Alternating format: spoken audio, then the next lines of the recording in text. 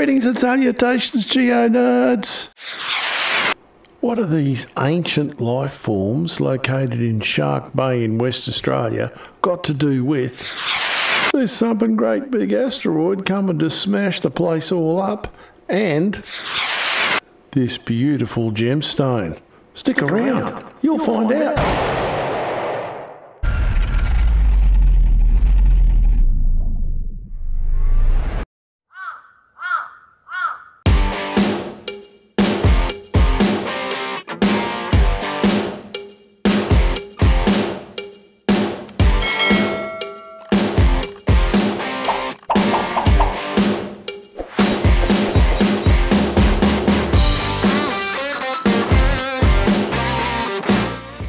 Well folks, here we are again, 350 kilometres above Perth, at the same height as one of Electric Jesus' Starlink satellites, and we're looking up towards the Gascoyne and Shark Bay region, because this is where the Woodleigh impact crater is, the Woodleigh cattle station here.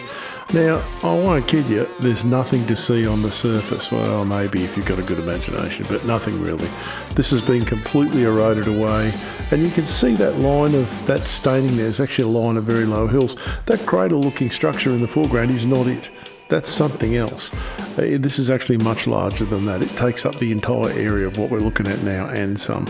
So there you go. That area there is the centre of the crater. There's been a lot of testing done there recently, and you can see there's not much to see even down low. So we'll pull back into space and see if we can pick any structure, but you really can't. So let's get on and have a look at some of the stuff that shows us where this thing is. Well, GeoNerds, the Woodleigh impact crater is a large meteorite crater in Western Australia. It's centred on Woodleigh Station, just to the east of Shark Bay in the Gascoyne region. The crater's not exposed at the surface because it's very weathered and quite old, but the structure is still there. Its significance was really only realised in 1997 when they got the results of a gravity survey. Now this is a geological map you're seeing here now, and the green section in the middle is the Woodleigh Formation, which is a big pile of alluvium. Let's have a look at where we are. You can see Shark Bay there and the Hamlin Pool, very famous for its stromatolites. We'll talk about those a bit in the future. This is how big they now think it is after their survey. This thing is huge. It could be one of the bigger craters on Earth. And this is the gravimetric survey. You can see it in the middle there, plain as day. And the outer edge, yeah, with a bit of imagination, you can see that as well. They didn't just use this, they've actually gone out in the field and taken samples. This is an enhanced one, just makes it a little easy on the imagination. But yeah, this thing's there all right. There's quite a bit of gravity coming up here because there's nothing for me to show you on the surface. This is another gravity survey. You can see the coastline overlaid there, you can see where it is.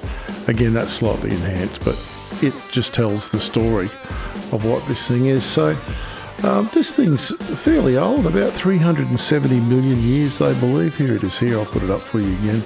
This is another gravity survey. And these amazing people from Curtin University, like this team here, they went out into that and looked at the soil. This stuff is just desert. And they have taken surveys and drilled cores, and they know it's there because they found something. There's another one of the team, Megan Fox her name was, and I read an article she'd written, and I think that's a shock cone she's got there, but I can't quite be sure. Could be an ultramatolite too. And they found this stuff. This is shock quartz. This is quartz that has been hit hard, and they've this stuff requires 30 gigapascals, and there's no force on Earth. They also found this. This is reedite. Now, reedite's a very rare mineral, and a gem, as you can see. It's pretty nice, and it's an extremely high-pressure polymorph of zircon. So when a zircon is happily sitting in the Earth's crust and something hits it really hard, it turns into reedite. And they have found reedite in the centre section of this crater. So this is definitely an impact crater and a big one. So if we look over here, we'll have a look at the age of this. So you can see it already looks about 70 million years old. It's 370 million years old, but on our good old mate here, it'll put it down there in the late Denovian. And it, well, this is what it looks like. It sort of looks The joke's too good just to tell once. It looks like Mars, but Mars has got a few more trees. But yes, it certainly is desert, but beautifully stark desert. There's an awesome roadhouse just up the road. As most of these roadhouses are awesome, they've got great food and great people. It's also got a caravan park there you can stay in if you want to. And the little towns out there, look, they're not much. They're servicing cattle properties and mining facilities, and you know, anything green is what's being planted. But it's a beautiful part of the world.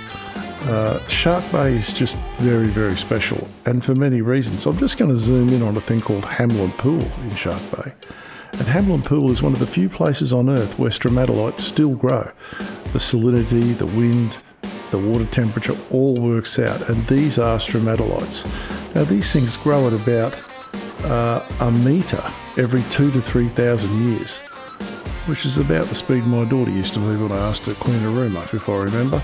But these are very fragile things, and they've been on the Earth for 3.5 billion years, essentially unchanged. Here, the Bahamas, and very few places on Earth do they exist. So anyway, it's a beautiful impact crater. That scarlet-chested parrot I put up at the beginning, that is also a native of this area, a beautiful creature. So, yeah, look, if you're over that way, you want to be on the way to somewhere, but it's worth having a look at the other stuff there, Shark Bay in particular. If you're going through there, never miss that. And of course, keep rocking. T-Rock's out.